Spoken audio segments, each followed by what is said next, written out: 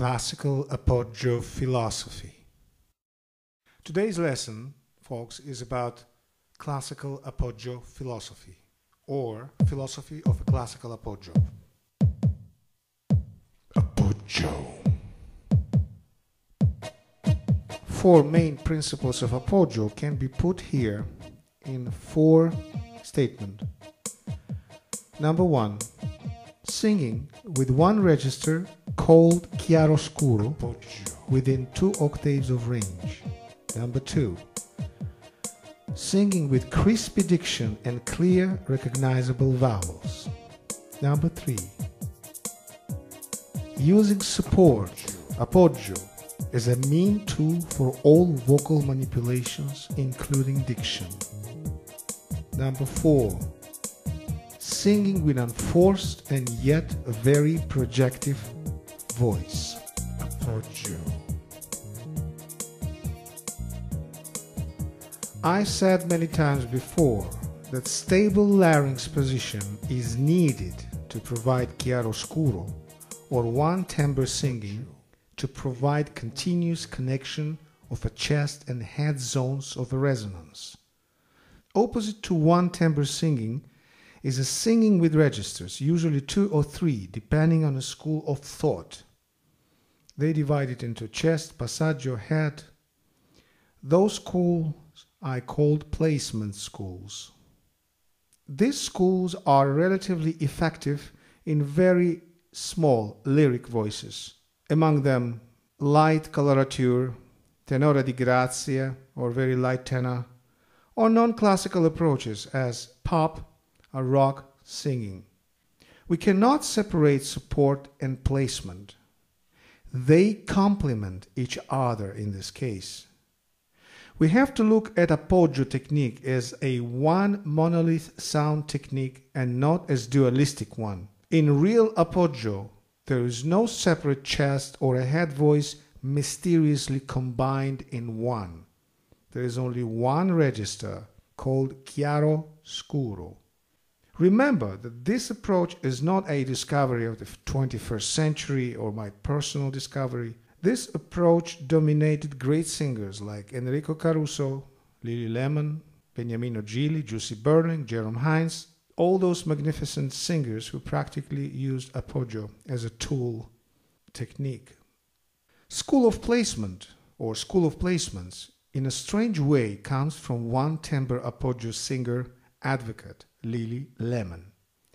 She always insisted on one timbre approach, and yet by creating so-called chart of personal sensations, universal for all the sopranos, tenors, or baritones, she created a pseudoscience rather than an objective look at what really happens. Subjective will be always somewhat different than objective. And in good Appoggio, school teacher insists on creating personal side of sensation, unique for every individual singer. In fact, no teacher in the world has ability to create this pseudo chart for his students. He has to insist that his student pays attention to his own sensations, and when producing a sound, with teacher's approval, remembers it in his body and resonance sensations. For those who want to learn Appoggio, I strongly recommend to abandon all the placement terminology. Chest voice, passaggio, or head. Come to chiaroscuro, one timbre philosophy of singing, or Appoggio. And of course you can use more of an Appoggio type of terms like passaggio zone, head zone, not saying passaggio register, chest register, head register, just saying passaggio zone, head zone, chest zone. Appoggio.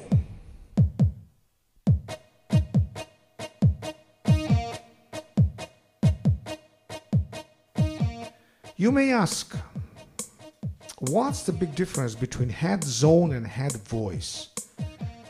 They look and sound almost synonymous, aren't they?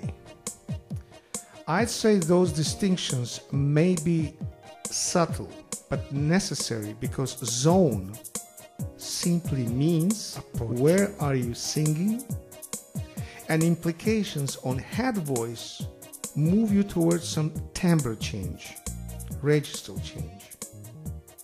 In my old videos, even I sometimes use terms like passaggio or chest voice because they are more familiar to an ordinary voice students.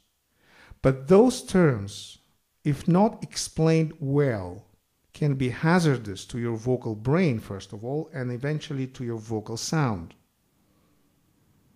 Lowest note of a chiaroscuro range will be your main positioning of the larynx, from where you have to build your appoggio foundation. In more practical appoggio, we choose the lowest note of the phrase. We sing in one legato movement, so we choose the lowest note, not necessarily lowest note of your whole range, but the lowest note of the phrase you're singing. That is practical appoggio. And the question comes to mind, why the lowest and not the highest one? Because the low notes produce overtones, or tones that are higher than the bass note, and the high notes cannot produce lower overtones, or to be more correct, downtones, since they don't have them in their nature.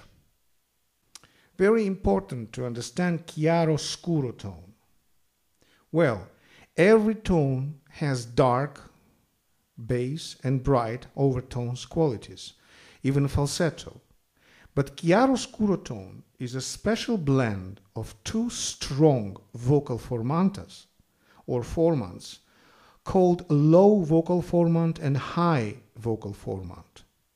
According to acousticians, only classical voice has not only overtones but formants that make this instrument the richest of all known acoustic instruments. The formanta, so-called responsible for the projection, is high vocal formant or high vocal formanta, around 2800 or 3400 Hertz. Is a high vocal formant that occurs only in trained voices and greatly responsible for projection. We have to realize that formants are not separate voices, chest and head, blending together in harmonious duet called chiaroscuro. No. Chiaroscuro is a monolith sound, like chest or head voices. And we have to remember that singer cannot achieve a connection between his head voice by reinforcing it to his chest.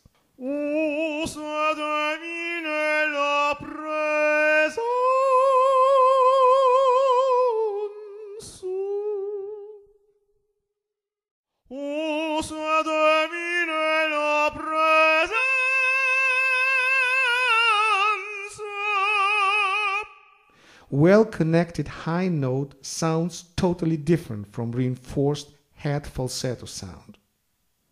Reinforced head falsetto sound is a head voice,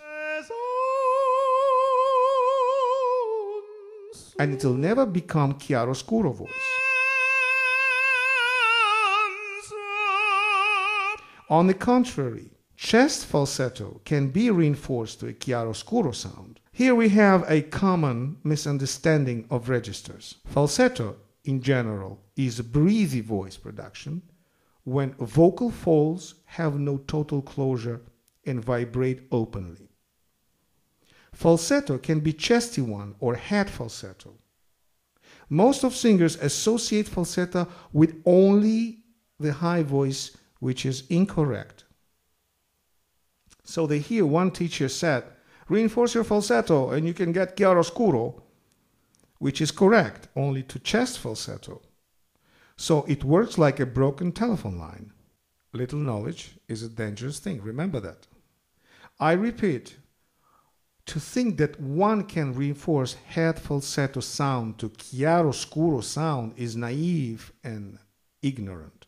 To know why, one has to understand the nature of acoustic sound. I repeat again, sound can only form overtones, meaning that the higher tones come from the lowest one. Remember that registers like chest or head are separated by different position of the larynx. So it's not just the sound itself. It has a certain physical, mechanical position. Low larynx supports low chesty sounds.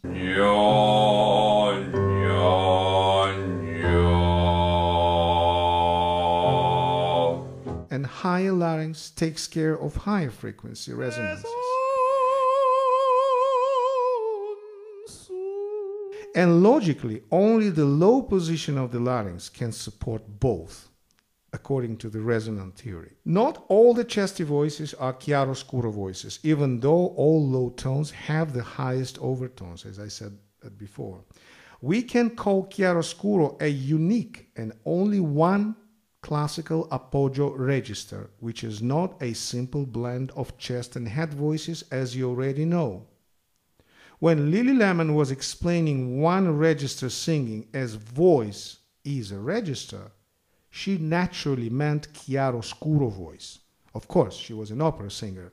And I have to add up to this that Lily Lemon started to use appoggio, diaphragmical way of support, later in her career. And she absolutely advocates appoggio way of voice support. As a technique, appoggio was used since the beginning of bel canto. But with new vocal challenges, as Verdi or later Italian composers, German, French, brought some new demands as how to handle the dramatic and spinto voices in the best way all bel canto singers handled, one tempo way. You see, back to bel canto times, dramatic voices were considered to be special and even ugly ones. Why ugly, you may ask? Well, even now many music lovers consider dramatic voices as non-beautiful. When Verdi wrote his Macbeth, he told his favorite soprano prima donna that he was hiring another soprano because he needed an ugly voice for portraying Lady Macbeth. So he said, I don't need bel canto voice to portray such a bloody person.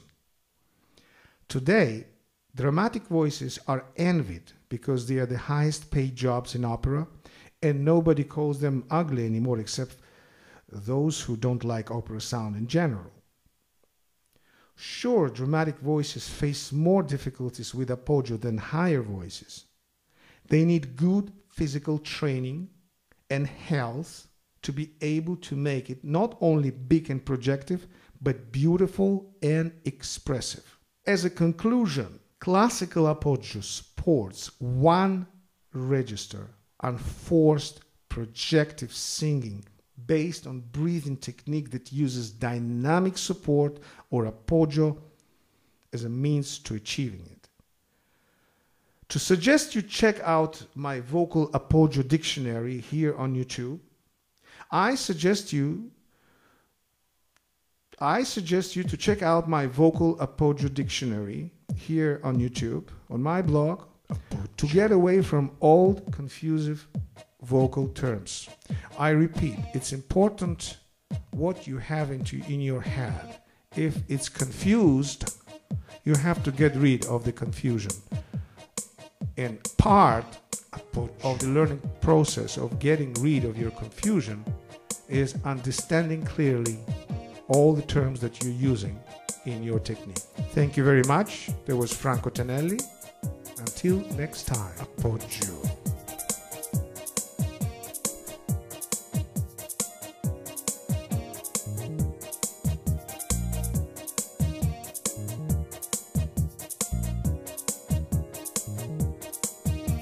Appoggio.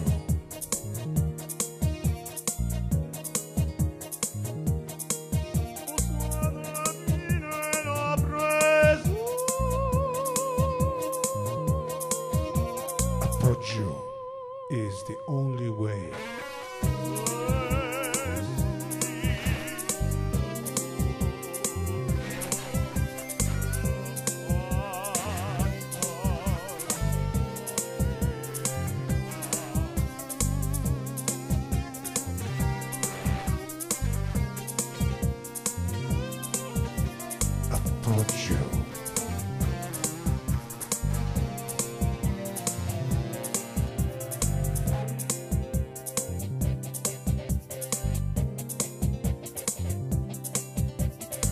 Appoggio.